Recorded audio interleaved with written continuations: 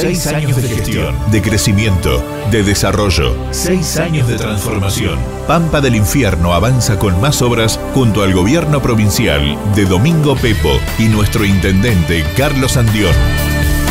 Nos encaminamos a un futuro mejor, a la ciudad que todos queremos. A lo largo de la gestión, hemos concretado un 80% en obras públicas. Hoy seguimos construyendo más de 170 cuadras de asfalto, con la extensión de 200 metros más en Avenida San Martín. Y construimos más de 2.000 metros de veredas en los distintos barrios. Y seguimos con otros 2.000 más. Estamos avanzando gracias a vos, porque vos nos elegiste y sabemos cómo hacerlo. Gestión Andión.